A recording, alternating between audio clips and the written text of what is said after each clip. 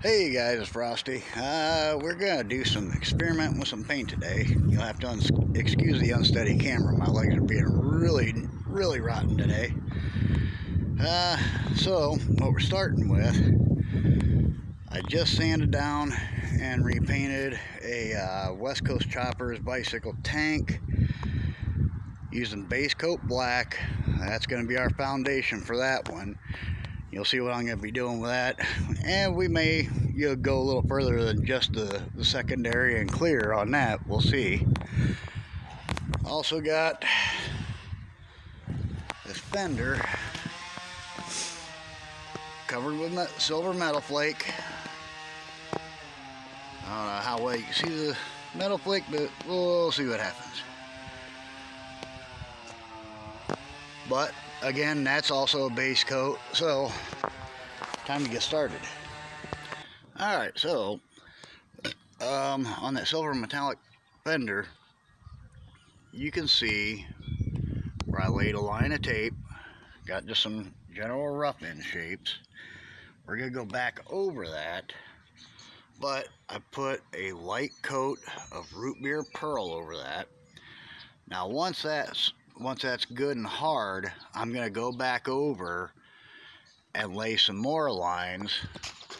Then we're going to add a couple more coats, thicken up the color a little bit, then lay some more lines, thicken it up some more.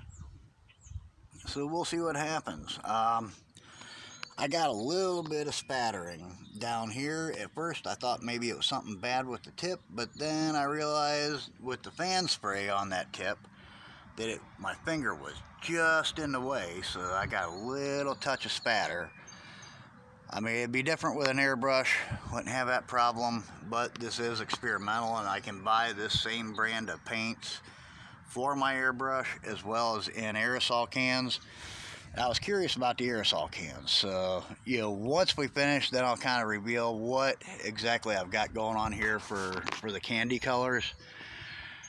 But like I said, I wanted to experiment with them, see if it was a cheaper or even quicker and easier alternative, try to find something where I don't have to clear out my airbrush every damn time, try to cure that cleanup problem. Really kind of see the sun hitting her there. That is awful pretty. We'll see what she does once she darkens up. But next we're going to move over to the West Coast tank while this is tacking up. Okay, so what we got going on here is first coat.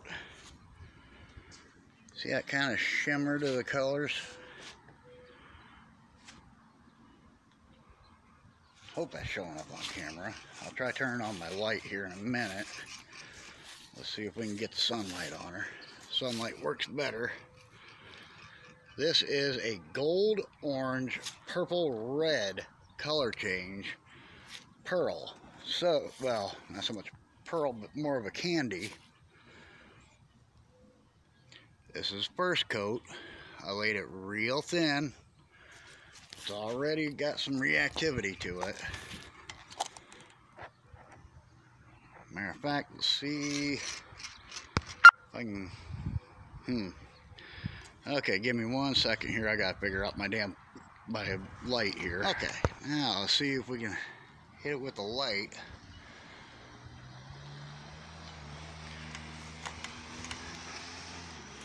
When I say this is only one coat, we'll let that stand, see what happens while she dries. Hopefully we don't have any kind of problems with hazing due to the humidity or temperature or whatever, because that will greatly affect your paint.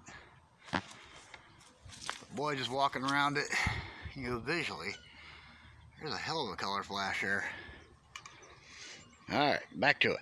We're going to switch back over to the fender, lay some more stripes. Okay, we are on the third coat on the color change. And so far that's really, it sprays silky smooth. It really does. I don't know how deep of a color change you guys can see on camera. Earlier when I walked over here, it really kind of bronze and golded out. I think you can see that. But I mean, that thing, that color change is really, really pretty. Like I say, it goes on smooth as silk.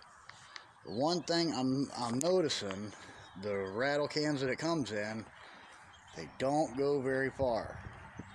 I mean, like right there, you can really see a good amount of color change just holding that position.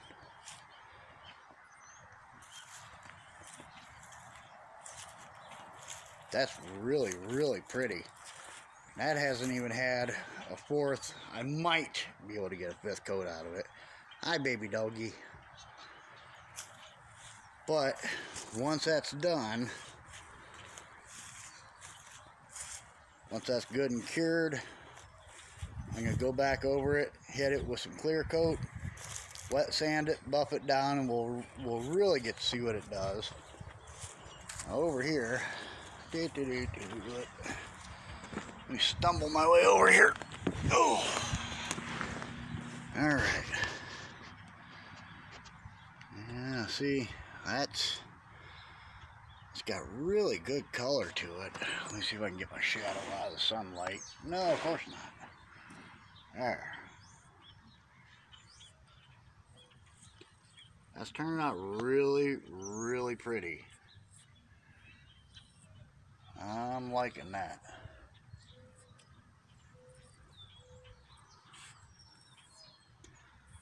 I'll lay one, maybe two more coats of that just to darken it up. Then we're going to start pulling the masking and revealing all the stripes. Some of them will be pure silver. Others will have a light root beer candy to them. That's going to be really, really nice when it's done. This one, as far as the coverage on the paint, little heavier than I expected, but yeah, this isn't really the intended application as bike parts. A lot of guys seem to use these for like RC cars doing their Lexan bodies, but I wanted to, like I say, I wanted to experiment with them, see what they're gonna do, see if they hold up. But we'll see. Again, like I say, this one's gonna get clear coated and wet sanded, then hit with the buffer. You know, we'll go through the full process just to make sure that it's right, see what this stuff does, and then we'll see if I can really endorse this stuff. So on to the next step. Can we say holy crap? Oh, that is pretty. Let's see if we can see the flake in there. Yeah, I think you can. Oh, that is sweet. Yeah, that turned out really good.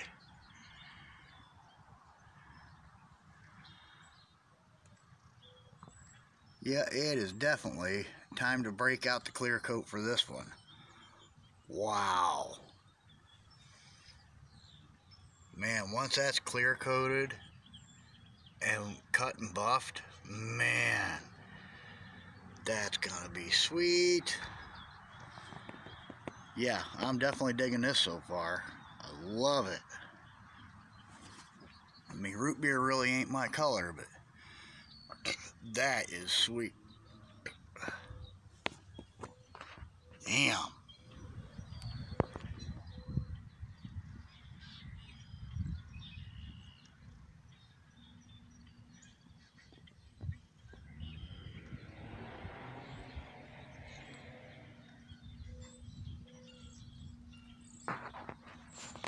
Alright, first coat of clear is on. Have to let her rest for a bit.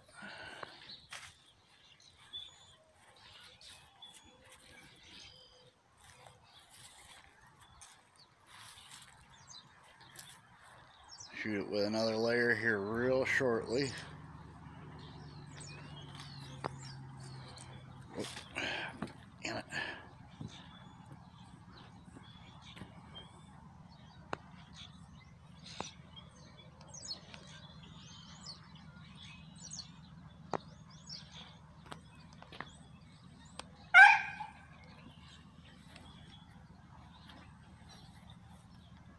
Yeah, that stuff looks good.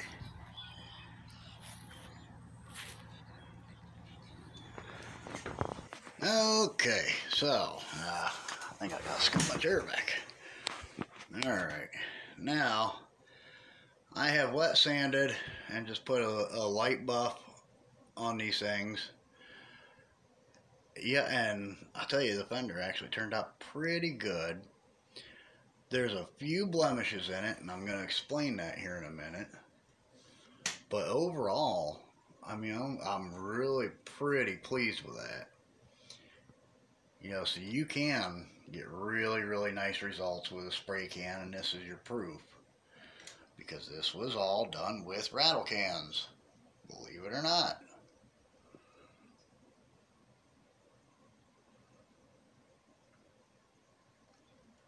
Alright, now down to the tank, which I don't know how much it's really going to flash indoors or change colors or whatever you want to call it. You can see some of it. Definitely more reactive in the sunlight than it is indoors. But still very pretty. I like it. Bam! I'll tell you what, that silver flake, that looks super good under that root beer. But okay, now let's talk about the paints. The silver metal flake, believe it or not, is Rust-Oleum glitter. Simple $3.50 a can Rust-Oleum glitter. I was gonna show you guys, but I don't see a can handy. I thought I had them in here. But that is what I used as a substrate, the silver right there. My base coat is Rust-Oleum glitter paint, okay? Now, I did go through the trouble of putting just a touch of air. I had a small air compressor out, set for 5 pounds.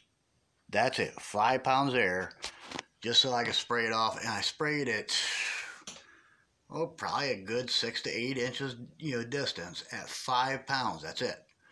Just kind of knock that standing flake down and get it a little smoother. That does seem to help on the finish.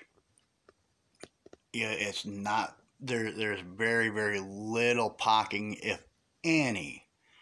I mean, it really did finish up nice. But then, like I showed you, I sprayed the root beer candy over it. Yeah, I laid down just some random tape lines. I really didn't plan anything out. Just laid some tape, got some shapes. Nothing extravagant. But just laid some tape lines. And then, yeah, I had the tape on before I ever applied the pearl, or the candy. Laid my tape lines out, shot down one, I think 1 or 2 coats. And that's when I peeled back all the ones that are kind of a gold color. I peeled these back, left the silver the entire time, but peeled back the ones that you see in gold after the second coat of the root beer pearl, or root beer candy. Why do I keep saying pearl? But again, like I say, I left those till I got the second coat of root beer candy on there. Peeled those off and then went third and fourth coat, just real light. When you're using candies, believe me, you gotta go light. But that was in a rattle can. You can buy these paints for airbrushes as well. But like I say, I was looking to see if I could find something that would kind of get me, less cleanup and still be cost effective. Is that it? Nope. There we go. Spaz Stix, root beer, gold. Well, let's turn that up so you can see it. Candy golden root beer. This stuff works really well. The color is excellent. It's not hard to layer and get good different tones. It's really easy to work with. Sprays very well, unless you got a fat finger accidentally hanging over the cap. Like I say, the spray nozzles on these are kind of odd. See a little yellow tip in there? That thing kind of protrudes, so when you're trying to spray, when you press, sometimes your finger will kind of clamp down over the spray pattern, and it'll throw a bunch of wads of goop in the air. So you just got to be conscious of that weird tip. Like I say, it does spray really well. Good coloration. It's easy to work with. But the problem I would see with doing a bicycle is this size, okay? That's, what, 3.5 ounces. That was, I think, $11 and change for a 3.5 ounce can. It took this entire can to do 4 layers on one bike fender. Okay, so when you add it up, I mean, that's going to add up quick. It really is. This stuff here, same thing. I got 4 full layers out of one 3.5 ounce can. And that was, well, come on, focus. It's the gold, orange, purple, red color change. This stuff is, like I say, it's really, really pretty. Hey, there it goes. It's focusing. But it's very, very pretty in the sun. Yeah, I mean, even indoors it's nice. But you get it out in the sun and, oh my God, it's gorgeous. You know, I'm really, really pleased with that one, especially after a good wet sand and a basic cut and buff. It really cleans up well. Got a hell of a good shine to it. I mean, I don't know what the camera's going to show you, but it's got a really nice finish to it. This one, it looks grainy. It's not. Smooth as silk.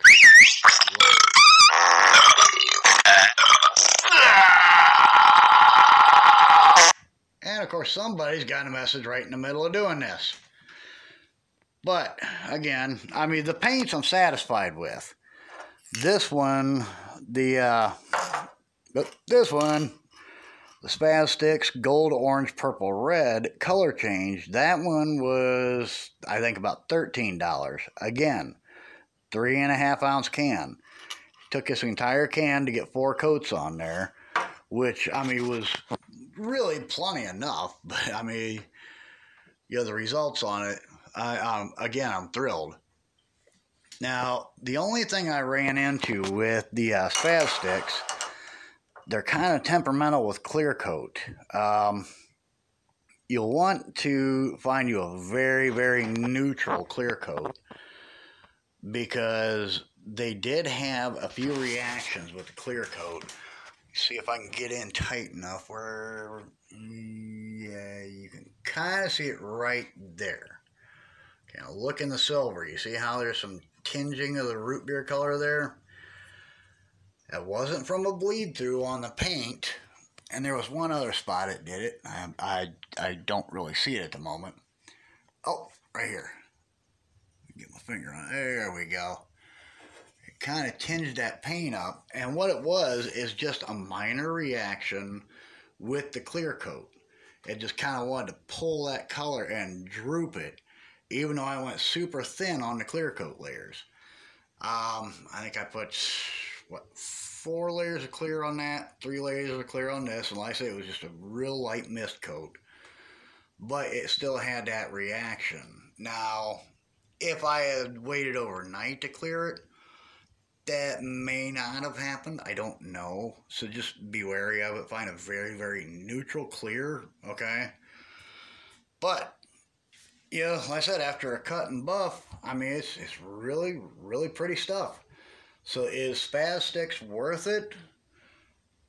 For a small project, sure. But if you're planning on painting an entire bike, no. You're better off to buy, you know, something for an airbrush or an HBLP gun and go that route.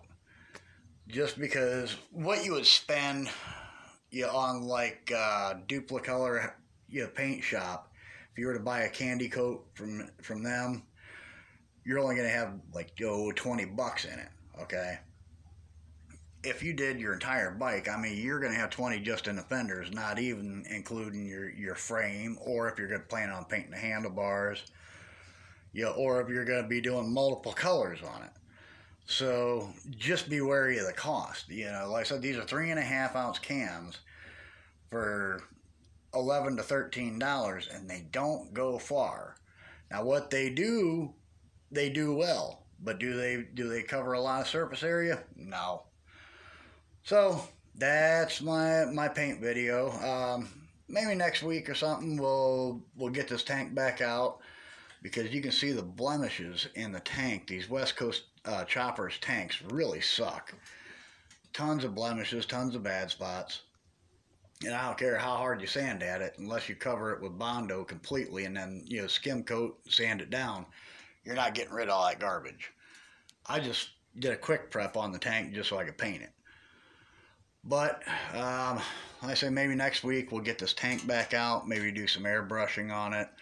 We'll show you guys how to do that. So, stay tuned, subscribe, come back and check us out sometime. Hope you enjoyed the video, hope you learned something from it.